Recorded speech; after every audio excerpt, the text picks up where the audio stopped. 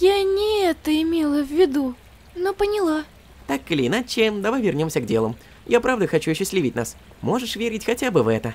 Я уверен, мы оба недовольны нашей нынешней ситуацией. Теперь ты хочешь вернуть свою жизнь. Я не хочу, чтобы кто-то разрушил мою. Мы должны быть полны решимости решить эту проблему, не так ли? Эх, звучит так, будто у тебя что-то есть по этому поводу. И ты снова права. Возможно, ты не помнишь. В тот раз наша ситуация изменилась, когда твоя душа разбилась. Подожди, что ты делаешь? Итак, по опыту есть вполне вероятный способ освободить нас. Если я разобью нашу душу вновь, мы можем быть разделены. Чара, остановись! Не делай этого! Почему нет? Я был бы рад соскочить с этой игры, если возможно. Кроме того, если не выйдет, ты можешь перезагрузить. Даже сбросить таймлайн в любом случае. Ты ничего не потеряешь. Мне любопытно. Если я спрыгну здесь, ты попробуешь это ради всех, кого любишь? Нет, я не знаю, есть ли у меня сила сейчас. Даже если и могу, я не буду ее использовать. Серьезно?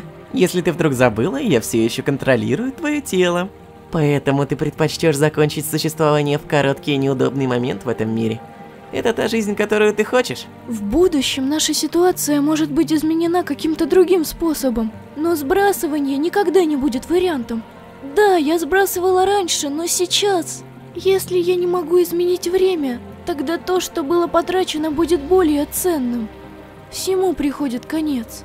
Но слова, что они сказали, объятия и улыбки, что они подарили, моменты, что мы разделили вместе, и даже печали, которые мы оставили позади, все это реально и необратимо в наших жизнях.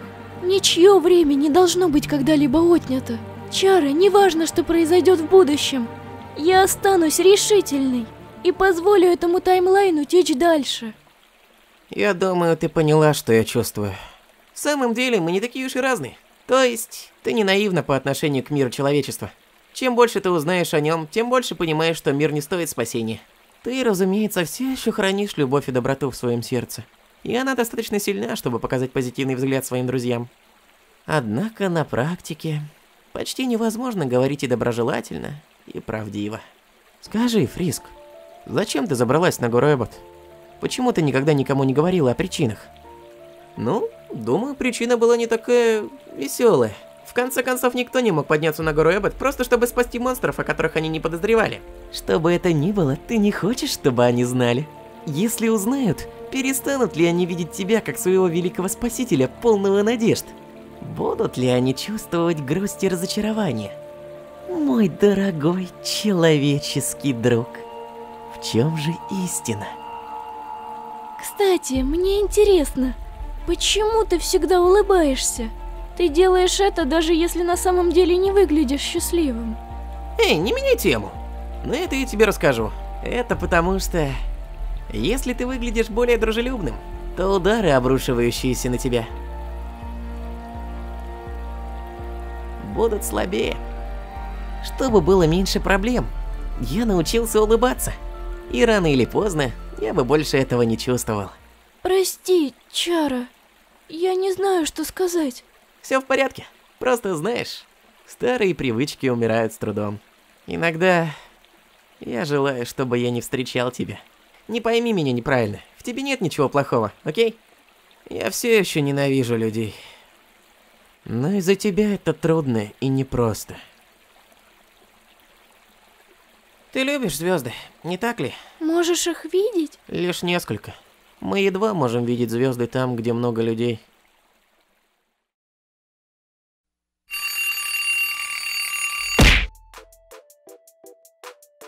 Боже, ненавижу менять распорядок дня. Пытки подобно. Надеюсь, это поможет мне не заснуть сегодня. Хорошо. Еще 3 секунды, и Фриск проснулась бы.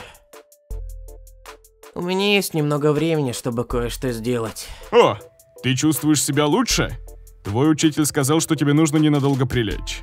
Сейчас я проверю, хорошо ли ты себя чувствуешь, чтобы вернуться в класс. Если что-то не так, пожалуйста, не стесняйся сказать мне.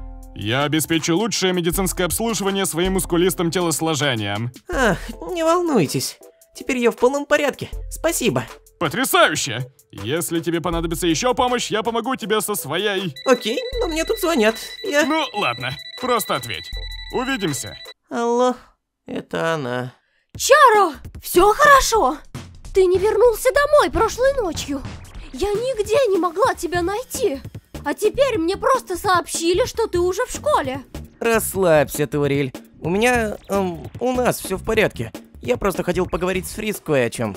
И после этого мы пошли сразу в школу, так как у нас не было времени заглянуть домой. Вот и все. Все в норме, не беспокойся. Понимаю. Однако больше так не делай. Но мы просто... Нет никаких «но». Обещай мне сейчас же. Ты говоришь просто как мама. Я и есть твоя мама, дорогой. Что? Ты хочешь что-то сказать? Ты уверен? Да, Тори, дай трубочку. Хорошо, мое дитя. Я передам трубку Сансу. Он хочет поговорить с тобой. Хея, как ты слышал, Тори очень беспокоилась о тебе. Она думает, у тебя проблемы со сном. В любом случае, как твое свидание? Спасибо за заботу. Мы многое обсудили. Было фантастически, что Фриск рассказала мне все о своих проблемах. Я слушал ее и всегда старался ответить ей. В конце концов, девушки, как она, заслуживают ответов. Я верю, ты чувствуешь то же самое. Вообще-то, позволь кое-что спросить. Что ты думаешь о последних нескольких годах? Ты хорошо проводишь время с окружающими тебя людьми? Ну, они хорошо ко мне относятся. К чему вопрос? Ты на самом деле не ответил на вопрос, приятель. Чего тебе надо? Если пытаешься убедить меня в чем-то? Не важно. Я хочу сказать тебе одну вещь. Чаро, с кем ты говоришь? Ох, Фриск, я тебя не заметил. Упс. Подожди, это был Санс, верно? Что он тебе сказал? Ничего, просто поздоровался. Что я должен был сказать? Он даже не упомянул Фриск. Чаро, ты еще не сказал мне, что ты делаешь. Несмотря на это, я все еще верю в тебя. Мудрое решение. Потому что, на самом деле, завтра мы совершим небольшое путешествие. Что? Но... И знаешь что?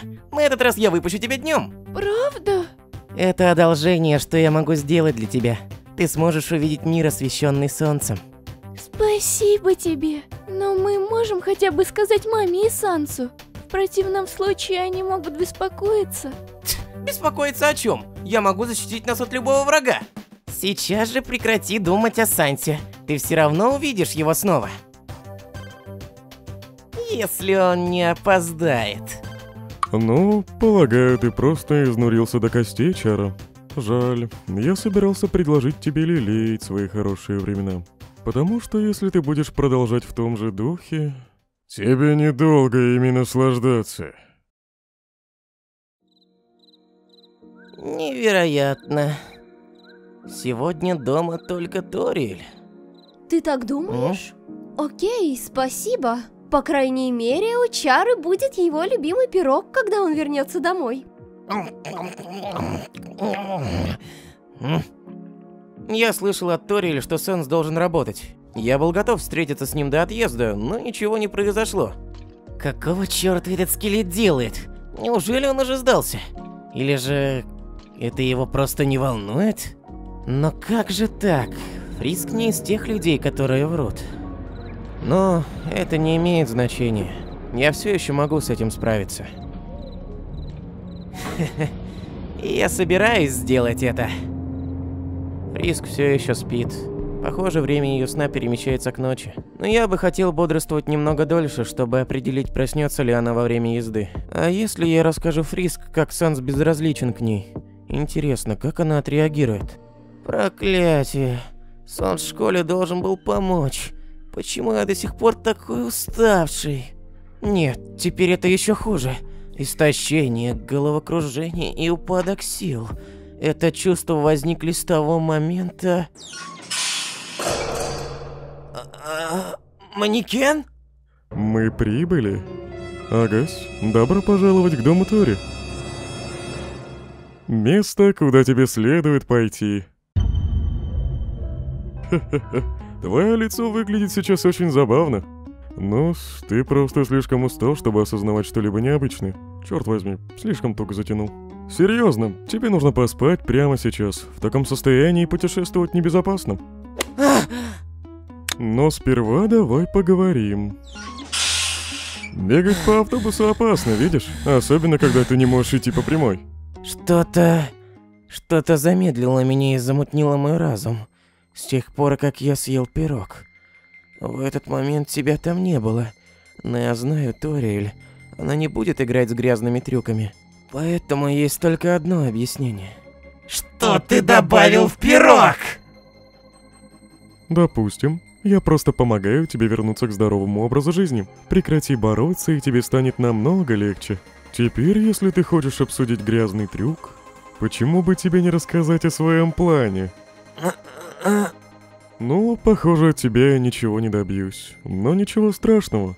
Я все равно понял. Просто поправь меня, если я ошибаюсь. Когда ты сказал, что хочешь встречаться с Фриск и попытаться завоевать ее сердце, моей первой мыслью было... Что за игру ты затеял? Да, конечно, после того, как ты снова встретил Фриск, ты мог бы что-то для нее придумать. Но разве это так просто? С тех пор я провел несколько исследований. И обнаружил, что все твое поведение связано одной вещью – изменение режима дня. Во-первых, ты убедил Фриск остаться с тобой на ночь под каким-то предлогом. Не знаю, я могу помочь тебе с чем-то, например. А затем ты начал изменять и контролировать время своей активности с помощью таймера. Так как Фриск может выйти только когда ты спишь, ее распорядок дня будет сильно зависеть от тебя. Даже временное изменение может оказать большое влияние на нее. Как только ты изменишь ее распорядок дня, чтобы он был таким же, как твой, ты сможешь держать ее внутри. В то же время ты продолжаешь говорить с Фриск, будто она тебе нравится. Это заставляет ее доверять исключительно тебе, пока ты будешь единственным навязывающим свое мнение. Постепенно ты восстановишь полный контроль над ее телом и даже ее разумом. Ах, ну, что за удивительный у тебя план. Как ты... Этот план, однако, не может быть воплощен за один день, поэтому ты решил уйти из дома, чтобы выиграть время. Ты забронировал билет на автобус онлайн, ну, это была бы хорошая идея, сделанная в попыхах. Но ты, вероятно, не знал. У меня есть доступ к твоему телефону, чтобы тайно получить статистику активности. Как только я получил информацию о твоей покупке... Итак, тебе нужно одолжить автобус на этот рейс, чтобы поймать ребенка твоего друга? Ага, спасибо, приятель. Я просто пошел к своему другу, который водит автобус, и подменил его. И в конце концов ты бы оказался в ловушке собственного плана. Ладно, надеюсь, тебе понравилась эта сказка на ночь. Просто помни, независимо от того, что ты собираешься делать с Фриск, я разрушу каждый твой сюжет. Почему ты это делаешь? Мое владение Фриск никогда не навредит ей. На самом деле Фриск сейчас в хороших отношениях со мной. Она с нетерпением ждала нашей поездки, которая дала бы ей больше свободы. Но ты только все испортил. Если действительно заботишься о Фриск, ты должен отпустить ее. Так как она скорее предпочтет того, кто знает ее лучше всех и всегда сможет быть с ней. Позволь напомнить, она вернулась несмотря ни на что. Теперь она верит в будущее кое с кем рядом. И этот кое-кто – это я. Если ты думаешь, что я сдамся в этот раз, я покажу тебе, как же ты ошибаешься. Иди-ка спать, непослушный ребятенок.